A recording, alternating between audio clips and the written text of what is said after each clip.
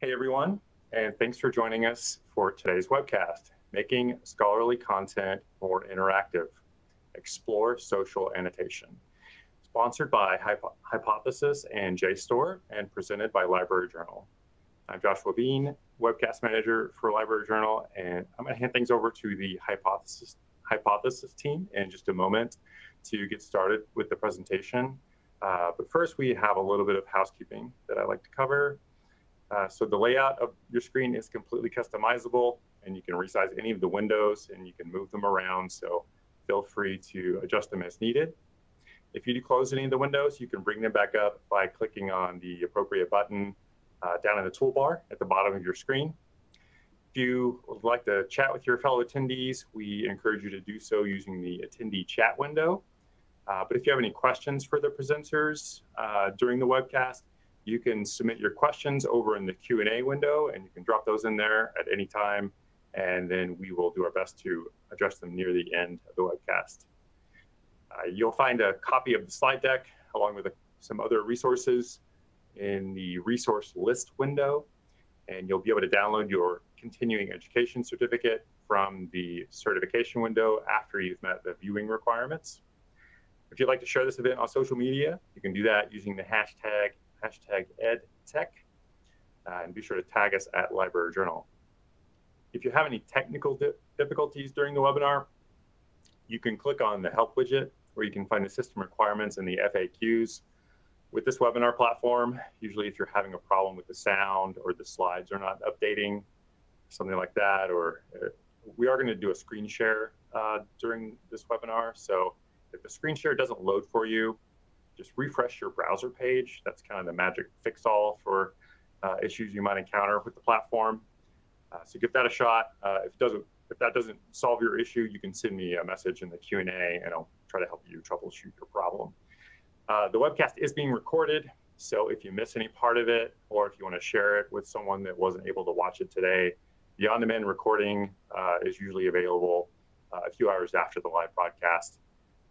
You can use the same link you used today. We'll also send you a reminder email tomorrow with a link to watch the recording. All right, well, with all that good stuff out of the way, I'm going to hand things over to Joe Ferraro with Hypothesis to get us going here. So take it away, Joe. Awesome. Thanks so much, Joshua. And hi, everybody. Thanks for taking some time to attend this webinar today. We're excited to chat about how you can make scholarly content more interactive with social annotation. And I'm really lucky to be joined by a really esteemed group of colleagues. We've got Alex Humphreys. He's the Vice President of Innovation at Ithaca and JSTOR. Lee Heisel, an Associate Teaching Professor at University of Missouri at St. Louis.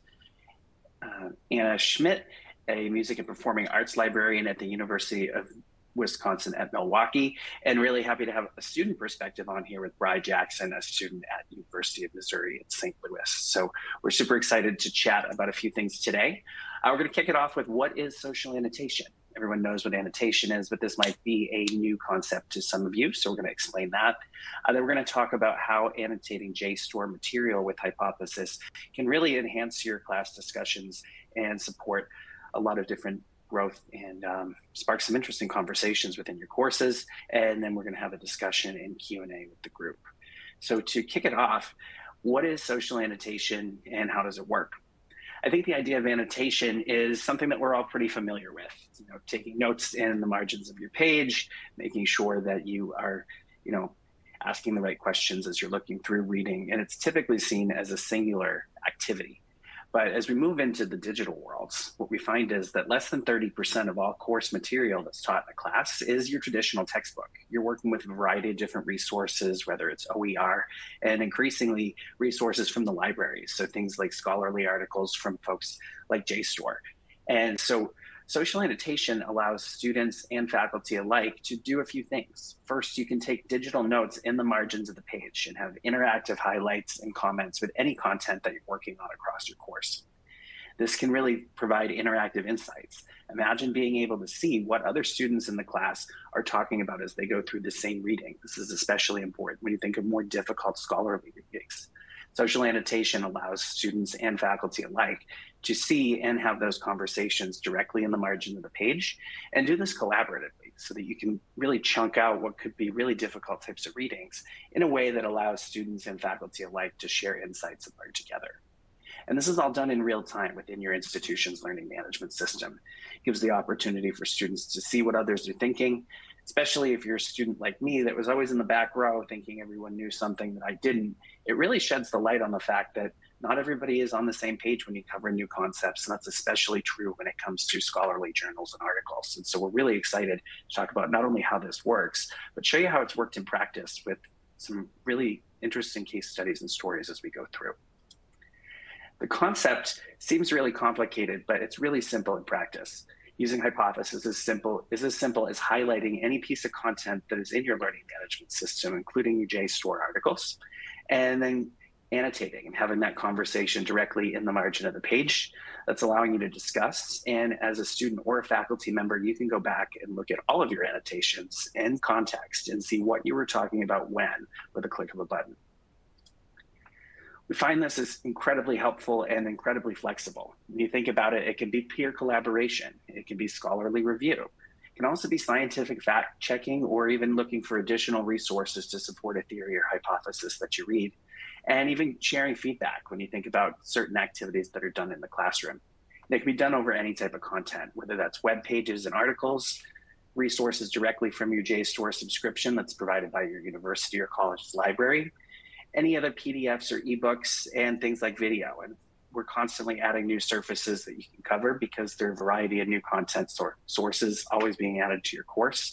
Our goal is really to be a one-stop shop to really collaborate and make students able to be more active, visible, and social with their learning and with their reading, especially when you think of hybrid or high flex courses. But there's a huge application in in-person courses as well. And this can really improve outcomes for a variety of different ways. For faculty, you can keep students engaged, make sure that they're actually doing the reading. And it's also quite a bit more interactive and more fun than your traditional discussion board. You can see directly on the page where students are having trouble, where the most highlights and annotations are held. And then you can find out how you can drill deeper and have more in-depth conversations. For institutions, this is super important for a variety of reasons. We want to show our number one goal is to ensure student success. And if you can identify those pain points and friction points for students, you can make sure that they're able to successfully complete their courses. This can impact your retention rates and your graduation rates, which are super important, especially in today's climate. But it also provides you with data that can help guide your programs and make sure that students are getting the resources that they need and getting the supplemental information they need to back it up. For students, this makes learning a bit more fun, and it's not that different than social media. So they're used to highlighting and commenting and speaking of these threaded conversations. You're taking what they do in the real world every day and on their phones and allowing them to do it right in the classroom environment. We've seen some really great success with Hypothesis integrated in a variety of courses. But one thing that we find is that when Hypothesis is deployed in a course, students don't just read, they read more regularly. A case study that we ran with the University of Texas at Austin in an introductory physics course showed that courses without social annotation saw students interacting with their course material 7 days or less over the course of an entire semester. But once you added social annotation, students actually saw the interaction grow by 5x, almost 36 times. So when you think about a 15-week course, that's 3 or 4 times a week as opposed to once every other week without the annotation. And what we find is it guides more in-depth conversations. And for this, a physics course, faculty feedback was students were more prepared for the course. They could understand where some of the more challenging concepts were and allowed them to have more in-depth conversations directly in the lecture to support the reading. So when you think about social annotation on scholarly writing, this is a place where it's super important. I mean, scholarly writing is difficult, especially for students who haven't done it before. And I think that when they see that they're learning together, it allows them to really dive deeper and have a stronger understanding of the reading that they're looking at. But it also enables teachers and faculty to scaffold these readings in a way that can chunk the information for the students and help them really handle the metacognitive load more consistently without having to just simply read a 94-page document. It allows students to really develop more robust reading strategies to tackle some of these heavier documents, and it encourages peers to work, learn, and read together. think of it as a virtual reading group where students don't ever have to leave the seat that they're sitting in to have these conversations. And all of these things allow to have more critical thinking and also improve students' writing skills when it comes to scholarly reading. And it's really helping utilize resources that are available in almost every school library right now directly in the classroom. And so with that, I want to hand it over to Alex at Ithaca and JSTOR, who can show you how great it is, because once you see it in practice, you're going to see exactly what I mean. Alex? Thanks, Joe. Thanks, everybody. So I'm just going to jump right into a demo showing how it operates. And as I do that, I'll talk a little bit about how what's happening behind the scenes and why it matters. So let me try to share my window with you. And you should be seeing now, Joe, tell me if you're not, so this is the learning management system. This is Canvas, and this is just a test instance that we've used to test this up. I saw a question in the chat about whether or not Hypothesis could work with in the free version. You could do this for the free version. What Joe can speak to more about this, and there may be a more detailed answer in the chat, but basically the Hypothesis paid version integrates with the LMS, and that's the primary, that's where the real value is. You can use Annotate using the browser version with your class. It's a little bit more legwork to hook everybody into it, but you can absolutely do that. This is the LMS version though, so what I'm going to do is I'm going to start a new assignment. A lot of people think about JSTOR, so just while I'm doing this, JSTOR is a library of millions and millions of journal articles and books, but it's often seen as a research tool, not necessarily for course materials. But those articles and books are very often used in class and can be used in class, and Hypothesis really sort of makes that even more possible and valuable when they do that. So what I'm going to do is I'm going to go to JSTOR, and here's an article on annotation, because I like to get meta whenever I can. And this is the one I want to assign my class. So when I have a particular course, an article, whatever, I go to my class. We'll call this the library journal demo. And I give instructions to my class, like, hey, class, everybody make 3 annotations on this article. And some professors will hear about this a little bit later, are more specific. Some are more allow their, have very, very specific instructions, highlight the thesis, show me the problem statement, et cetera, et cetera. Some are more open-minded like this, or open-ended, I should say.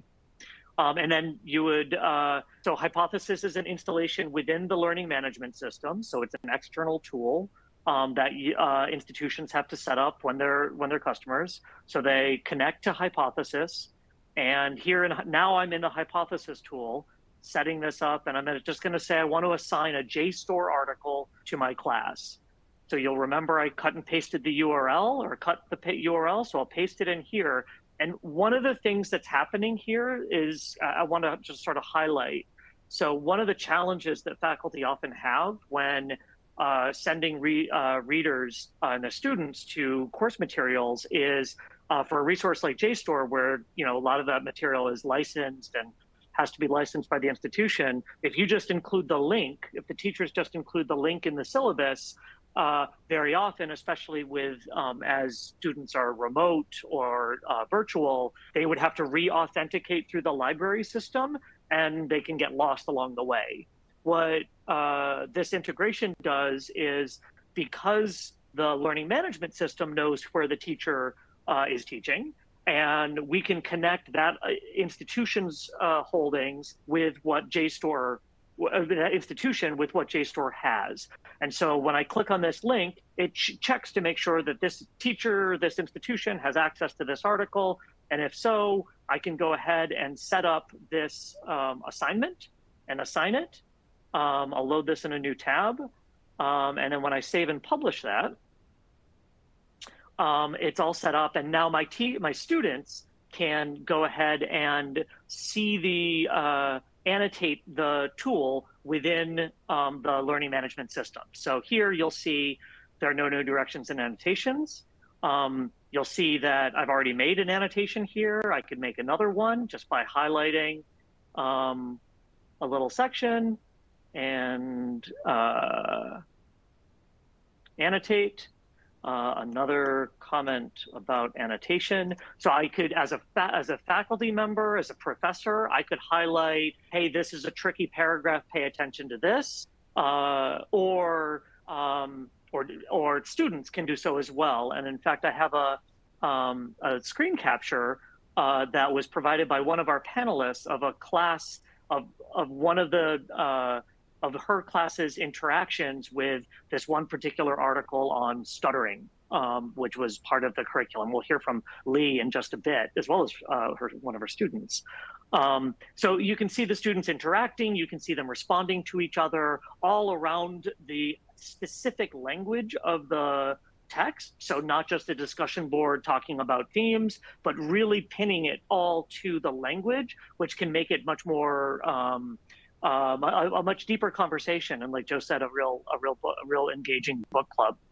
The last thing I'll say about this interaction is you'll see that there's a little JSTOR in the upper left. All of that usage is being logged.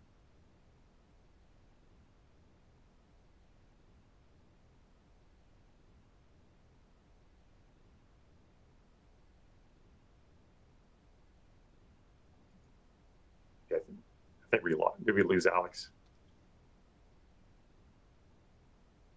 Looks like we might have. Let's give him a moment.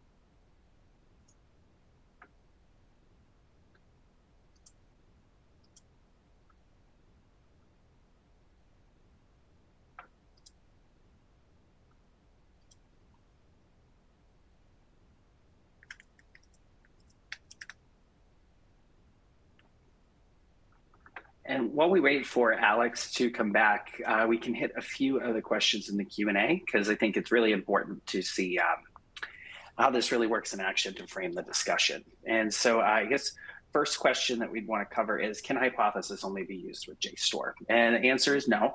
Hypothesis covers almost any type of course material that you have directly in your course, whether that's PDFs, web pages, OER, textbooks from providers like VitalSource. We also do cover different types of video surfaces like YouTube and Canvas Studio.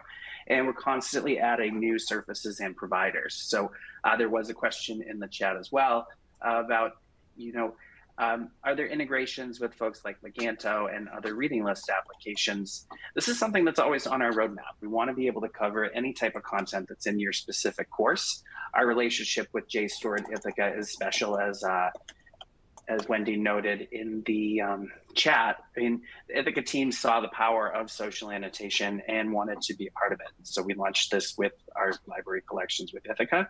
They were one of the first to do what they're doing, and I'd say they're the gold standard in the space, but we're constantly looking to find different ways to add new content sources to the courses that folks are coming into. And I am back, Joe. Back I'm now. Sorry about that. I don't know when I zipped out. Evidently, the gold standard can also have internet connection issues. Yeah, I mean, it wouldn't be a live event without some kind of hiccup. So you were just mid annotation in your screen share. So I was annotating right there. Had you seen? Have I shown? Did I? Let me show you the annotation that Lee's class did, which was the one thing that you may not have seen yet. Or had you seen that? You were at the usage stats, just wrapping up the annotation. Okay, great. Then I think we're done. I've already shown the picture with Lee. The real value is it's great because that action, all of the interactions are happening on the JSTOR platform, and so all that usage gets seen by publishers and authors, and it drives up the cost, drives down the cost per use for libraries, and is is really valuable. JSTOR wants as much of their material to be used in classes as is possible, and this is a way to do that. So with that, I'd love to pivot to hearing a little bit from our panel, Joe, about how they've used JSTOR and Hypothesis together, if that's okay. Yeah, of course. Great. So why don't we why don't we bring up Lee and Anna and Bree, and I'd love for them to introduce themselves, to start off by introducing themselves, and we can hear and maybe introduce yourself and say exactly. I'd love to hear from each of you about how you've used Hypothesis. Like, I know Lee and Anna, like what you've assigned in class with it, and how that's gone to be used, and Bree, your experiences in using it as a student. We have three perspectives here, as a librarian and a faculty member and a student. I'm eager to hear from each of you. Lee, why don't you go first? All right. Well, I'm Lee Heisel, and I am an associate teaching professor at the University of Missouri St. Louis. I have been here for 24 years. And the way that I use Hypothesis and JSTOR in my class, let me begin. I used it this semester in my Communication and Diversity and Disability course. This is a special topics area course, so it's a higher level. It was cross-listed with graduate level. So I had both junior, senior student, undergraduate students, as well as graduate students in the class. And I had about a 50-50 mix. And so the way that I used it is I used recently published articles on a weekly basis. And I loaded those through Hypothesis using JSTOR. And students were invited to freely annotate. I wanted to keep this a very conversational approach in this regard. And so I did not limit students or place any specific expectations on them. I encouraged them to ask their questions, to engage with their classmates in a very conversational tone.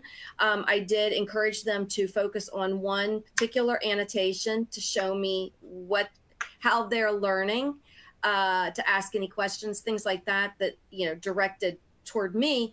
But then I encouraged them to just freely annotate. So this gave them the power to really control the conversation. And it allowed them to draw on the areas of interest to them, and to really dive deeply into those articles in a way that was comfortable for them and that focused on the areas of interest to them. So it will change class to class, but it really gives them that freedom. Thanks, that's great. Anna, why don't you go next?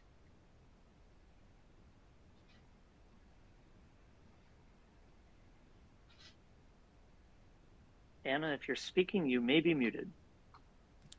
Sorry, can you hear me now? Yes. So I'm the Music and Performing Arts Librarian at UW-Milwaukee, and I also regularly teach two classes, one on music research methods for master's students, mostly in performance, and also a class on music librarianship in our information studies program. So I've used Hypothesis in both courses. One is fully online and one is hybrid. So I find it really helps in my hybrid class where my students come from really varied backgrounds in terms of where they did their undergraduate education before coming to a graduate program in music performance. And it helps me really make the most of that time we do have in person in the hybrid course, because I can use it as a sort of just-in-time assessment where I can see what they've read, what they've understood right before class, and then focus in on areas of misunderstanding or where of just particular interest. And because both my classes are about research and libraries, there's also kind of a meta aspect to it where I actually talk about the Hypothesis and JSTOR, and we have a whole day where we just talk about JSTOR and RILM, which is a music bibliographic EBSCO host database. and other options that students have for doing music research. So it kind of fits into the content of the course, as well as being sort of a tool for improving our conversations. Thanks. There was a lot there that I want to come back to, but I want to give Bree a chance to introduce himself as well. Bree, tell us about yourself and your experience with Hypothesis in Lee's class, I should say. Yeah, thank you for having me here. I've made most of my life I've been a motivational speaker, and during the pandemic, I decided to go back to school to finish my bachelor's degree, and I'm pursuing a degree in organizational leadership with an emphasis in accessibility design, and double minored in communications and sociology. That may change here soon into a full communications degree and go to school to be a graduate student for communication. But I'm here because we use Hypothesis in two of my classes throughout my career at UMSL, if you would say. And I like the aspect of the social the socialness of it. Normally in other classes, when we have weekly discussion board posts, you kind of have to go and read, and then you kind of have to go back to that page and then, type what you're talking about. You can lose a little bit of context. And, when you, the thing is about the word is there's 6 billion different views, right? And we can all be reading the same article, but get different opinions, different views, and everything's coming to the surface here. But what I like about Hypothesis is it gives us a steady place to say, hey, this is what we're talking about. Here's all the context.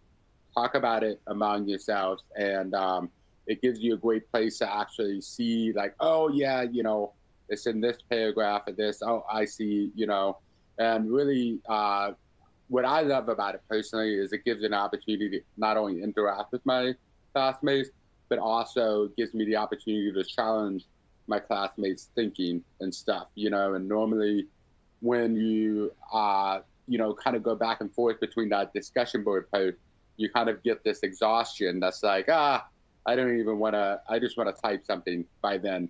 But when you're on the article or you're on whatever you're going through with your classmates, everything's there, and it's very organized to actually have a conversation about that.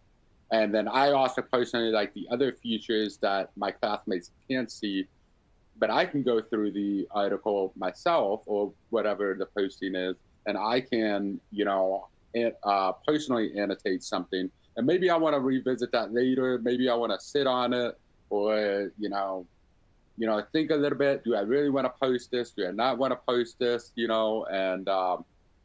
But overall, we used it in the diverse disabilities and communications class. And, disabilities is there's no one size fits all. And so the fact that we got to, have articles and, websites and things from different avenues and different walks of life, that was really great, rather than just reading from a textbook and just textbook and reading that one person's opinion. And, so that's my experience. Hopefully that, it's good for you. Yeah, that's super helpful. You touched on something that I heard Lee talk about as well, which was just the interactions between the students in the class. And Lee, you described wanting to set up, this class but has very different levels. It's got undergraduates and graduates, and that there are things that that they can learn from each other as around the document, and so I'm interested, Lee, and maybe Bree, you can talk about this as well, like how having this discussion and having read this before, like how it changes the class time. How does it change what happens in your classroom and the interactions you have with your classmates?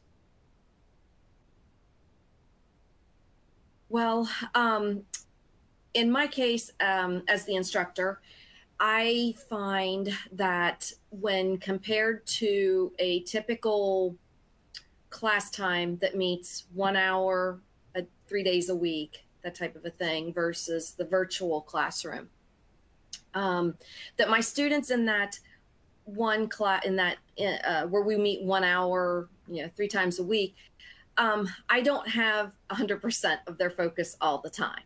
So as we're talking about things, I realize that there are all kinds of distractions that are occurring, and there's internal distractions as well as external distractions. So they're not necessarily catching every single thing that we're discussing in the class. So whenever they are able to annotate, then they have complete focus, because they are annotating at a time that is right for them. They have the time to set aside, and their focus is there. So a student in a class who, let's say, is not a morning student, but that is when the class is being, I may not have 100% of their attention. Whereas if they can log in and annotate after dinner, which is their prime time, then I know that they are interacting in a time that is perfect for them. And so they're more likely to pick up details and to maintain their focus in a way that I can't have in the morning with that particular student. So by letting them annotate or encouraging them to annotate, I've got their focus on the details. All right. So anything that is confusing to them, they can make a note right there at that moment. And that really helps to identify their points of confusion for me, or points of interest. There's also the opportunity to add additional information. So you can add a video, or you can add another article or something that will help to clear up confusion or add to that conversation. So for example, last semester, a student had mentioned an artist who does work that has a particular disability that we were talking about. And Bri went and found an example of that artist's artwork and added it to the article where the student had referenced it. So it was like an immediate, where you could not do that in a classroom easily unless a student held up a phone and said, hey, look, I found the art. It's right there. So students who came in later and read through had that same experience as if they were seeing it at the same time as the other students were. So I love that ability to maintain that discussion, almost like it's in real time, even though it's not, and it's tied directly into the material. So we're looking at it, even if we're not looking at it at the same time, we're looking at it at a similar time. Yeah. Yeah, it sort of extends the class discussion outside of the class time. And exactly. You make a great point that not everybody is going to be at their best, at the time of the class. So it gives time for that asynchronous thing. And I suspect that there are people who need to process differently, and it allows people with all different ways of processing information to interact. There's a really interesting question in the Q&A about making sure that students' annotations have substance. And so I'm wondering, maybe Anna, if you could take a run at this. Like, have you had, what kinds of substance and value or perspectives do your students bring to the annotations? Do you have expectations for them around a certain amount of scholarly rigor or deep insight, or how does that play out in the annotations? Yeah, so I always set it up with at the beginning of the semester, when we first talk about that we're going to be using this integration, I give them a list of like the types of things I would like to see in annotations. They have an idea of the direction and just some sort of starting points. I don't usually have very strict expectations, because the levels of my students and their backgrounds coming into things are so varied, and their language abilities. So a lot of music graduate students are international students, and so there's a lot of variety in language ability. So I usually just use individual feedback to say like, okay, this is okay this week, but next week I'd like to see you do a little bit more, but sort of tailored to the capacity of an individual student.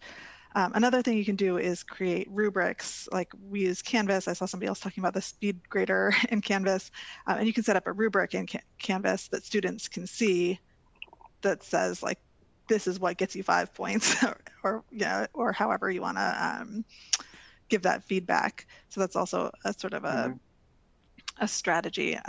So I've seen students do anything from just defining terms, things sometimes I wouldn't have thought to define for them because I thought, yeah, it didn't occur to me that they wouldn't have come in with that. In my library, music librarianship class, I get a lot of students bringing in their personal experience. Since I have some students with maybe public library experience and others with academic or orchestral libraries, they'll sort of comment about work experiences or connections to other classes and things like that, as well as the kind of more academic responses to the article. So I usually leave it fairly open, but try to encourage more substance by giving individual feedback throughout the semester. We use it every week in both of my classes, so there's lots of chance to say, this is what I'd like you to do next week. Yeah. Is there a social component where, because it's public and they can see their fellow students, is there some positive peer pressure, or does that hold them back? Like, how does that social interaction work? I think there's positive peer pressure, especially in the music librarianship class, where it's a pretty small cohort. A number of students are in our dual degree musicology and librarianship masters. They're getting both masters at once. And so they already have sort of a social sort of relationship with each other.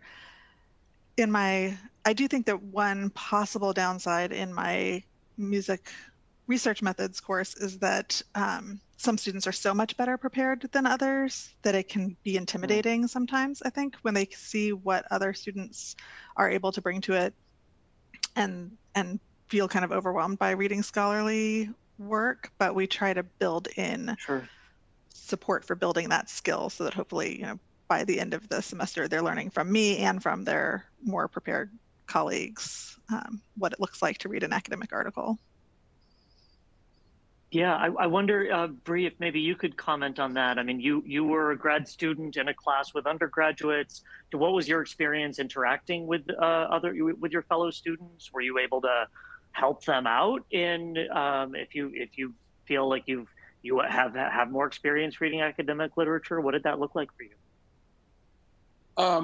For sure. I mean, there's certain weeks that we had very easy literature, and there was some weeks that we had very tough, like hefty, meaty literature that's like really hard to understand. And I could see that some students, especially students who are kind of just getting back into the classroom or maybe don't have that experience of, reading scholarly articles. As somebody with a disability, unfortunately, I've been reading medical journals all my life to kind of get down to how to talk to doctors about, what's going on.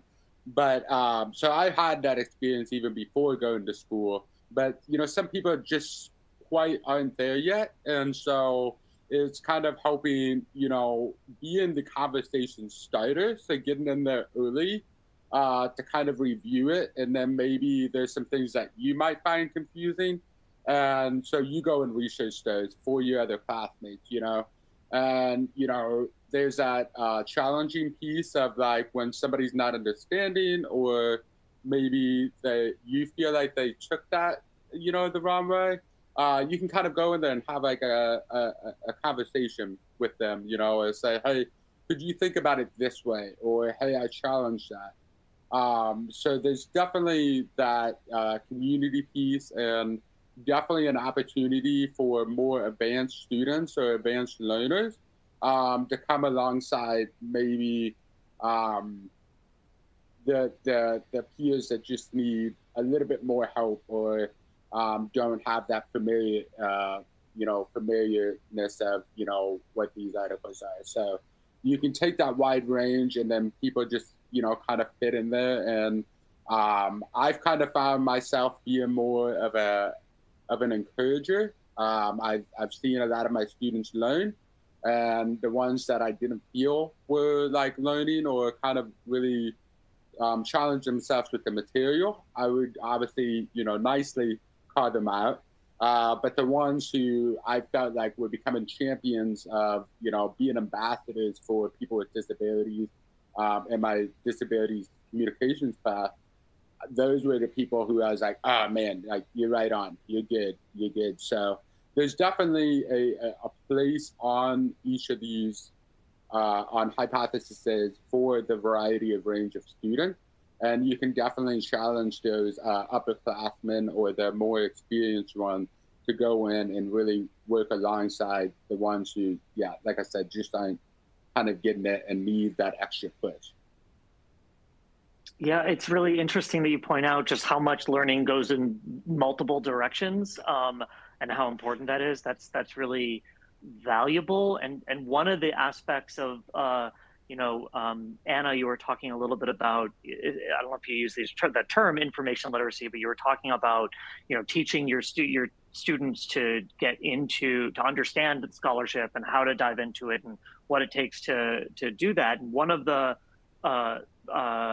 lessons that gets learned there is there's no one answer, there's no one textbook, there are multiple perspectives on so many things, and coming at and scholars are still learning and trying to discover and just debate in much the same way that Bree, you described happening between your students in this class.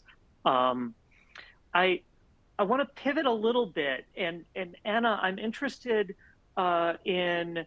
So there are a few comments in the Q&A, and I haven't had a chance to go in. So Joe, if you could highlight ones that we should answer, I'd appreciate that. But one of the questions has to be is around the cost of access. And I'm just wondering whether or not, I know you've done some pushing to make library licensed materials be used in courses. As course materials, so because there'd be zero textbook cost for the students. And I'm just wondering if you could comment on the challenges, opportunities, the successes you've had there. Sure. So I don't have a great answer for the sort of technical question of gathering the usage data. I'm in user services. But we have, I think, using Hypothesis with these library license resources really fits into other initiatives that we have going on. We have a grant program where we try to get faculty to adopt or create open educational resources for their classes, where we use Pressbooks, which also can be used with Hypothesis. So there's already an introduction there. And then we also have a program that we call ECATS, which is electronic course assigned texts, where we're trying to identify texts that faculty are assigning and asking students to purchase that it turns out we have already licensed or can easily license, and getting faculty to move to those. Sometimes that's just looked like I've just gone through every textbook that's in the bookstore for music, theater, and dance and looked to see if we have it, and send emails to faculty to let them know that we have it or can get it. So I think this is just one tool in our toolkit to moving that direction, and to moving our emphasis as a library to providing those things that we know are going to get use, that sort of just in time access instead of just in case access, that we're having to move to when we have limited resources. The students have even more limited resources, and so trying to really make the most of what we have. Thanks. I think that's so many librarians are trying to do that. Oh, go ahead, Joe. Yeah, I think there actually were a couple of questions just from the audience in terms of what else is being annotated in the course in addition to JSTOR, which is it's a big part of a lot of course material. And so, you just mentioned Pressbooks, but I guess I'll turn it over to the group. What are some other things that you use Hypothesis for, just so you can help people kind of get those wheels churning about how this may impact their class.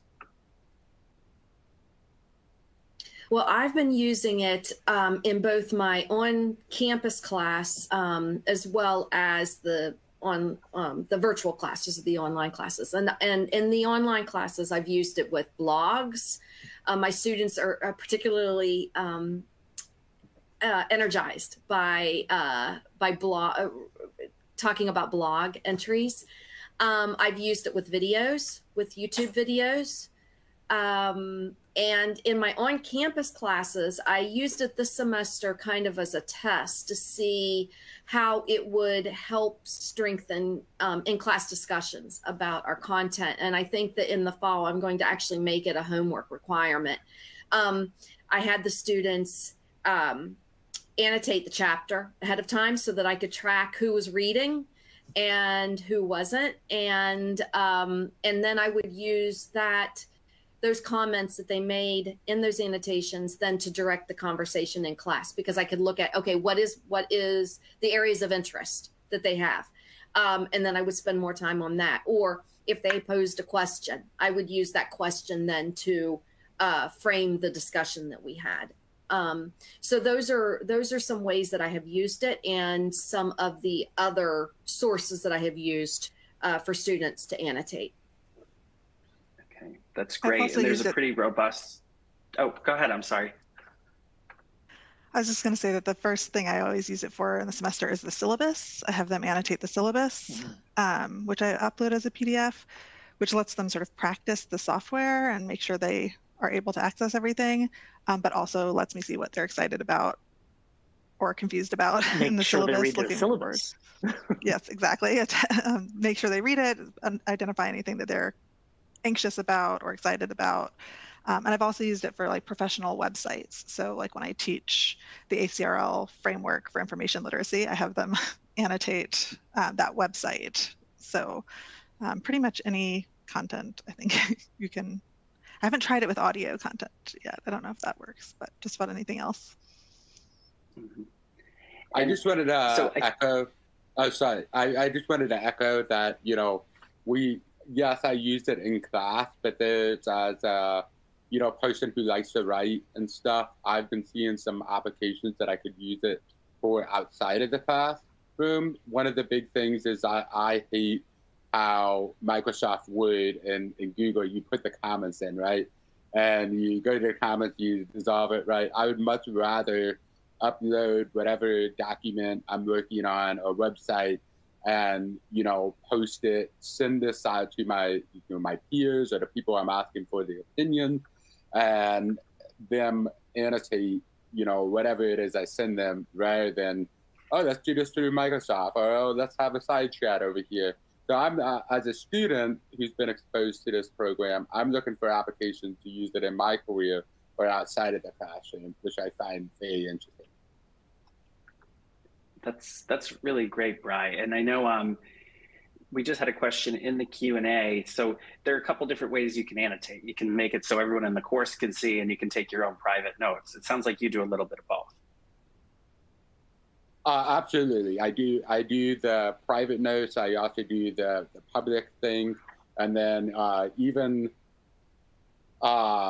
since I discovered students have access to this, I don't have the paid version, but I've been using the free version, and I've been actually marking up some, things that I've been personally working on using that, even though nobody else is going to see it.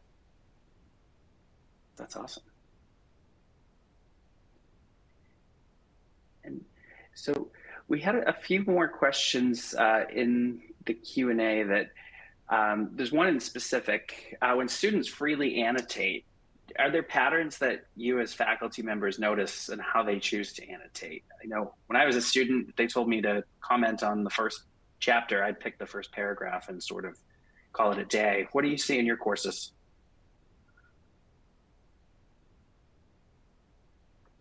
I would say one of the big, oh, sorry. No, go ahead, Anna. Go right ahead. Okay. I was just going to say that I think one of the patterns I see the most often is, at least at first, the annotations are often affective, like they are focused on the parts of the article or the reading that give them an emotional response. Sometimes, so we like read an article about the major music encyclopedia and its coverage of non-European percussion instruments in history, and there's often a big reaction to the racism in early versions of this encyclopedia, and that kind of thing often sort of gets them into it. But as the semester goes on, I think I see an improvement in the sort of engagement with the scholarly argument, and sort of pointing out areas where they are confused. That seems to be the other trend, is saying, like, why would they do this? Why would this be true? What's the historical context that explains that's maybe assumed in the article that they aren't bringing to it? So I'd say emotional response and confusion. And as far as my students go, I have seen, because I keep it more, I don't put a lot of requirements on what I expect, so I don't give them a list and say, okay, you need to have this, this, this, and this included in it. I find that they are more willing to engage and less hesitant because they're worried about missing one of those requirements. So I feel like by reducing the framework of the expectations, that they've actually been willing to engage more, because I point out to them that a natural conversation does not include every single statement is meaty, includes all this detail, that the interactions are include things of support, but also comments that are more, well, just what they're learning. So it's okay for them to say, yes, you make a great point. This is something I didn't think about.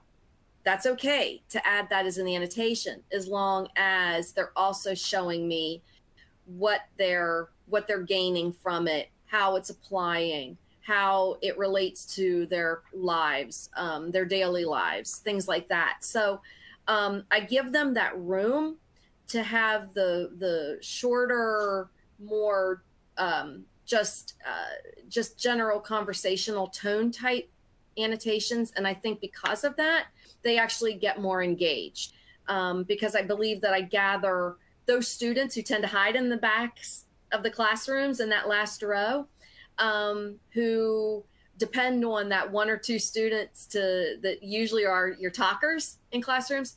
Those students who hide in the back row tend to be more engaged in this situation, as opposed to in the classroom. So I feel like I gather those students and encourage them and see more interaction from them. And I believe that part of that is due to just allowing them to take part in a conversation. But that is my experience.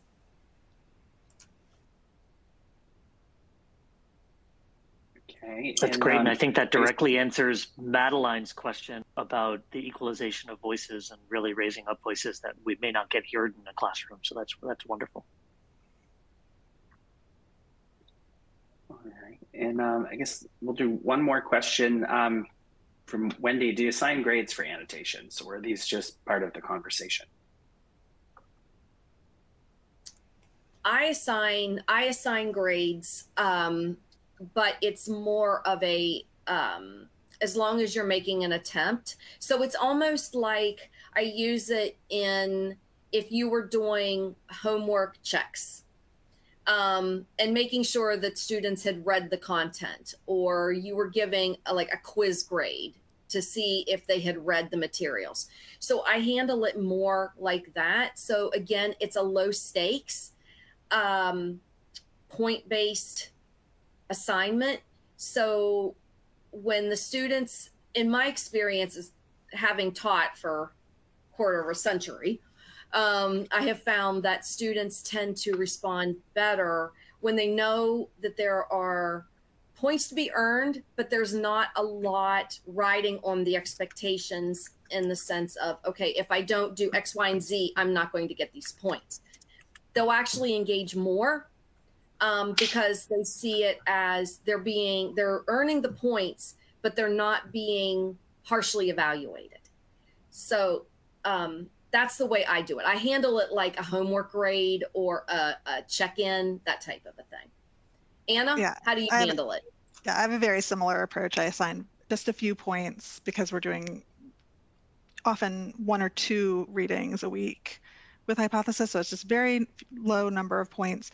But what I also find with that is that in the past, if a student didn't get around to doing the reading, and it happens, music students are extremely busy, if we talked about it in class and then we moved on, they would never read it, and they would miss out on learning the content of that reading.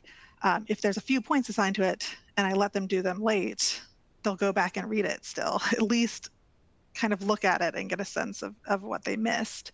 And now I don't get, what did we do in class when I missed class questions, because they know what we did. The discussion is at least partially there. I also saw there's a question about whether I adjust the readings because of that imposter syndrome or sort of different levels of students. And I haven't really adjusted the readings too much. I try to make them what I think is pretty accessible anyway, but at least within like musicology. But I have integrated more explicit instruction on reading academic articles and not necessarily having to read every word, but a sort of strategic approach to academic reading so that they can practice that in their annotations.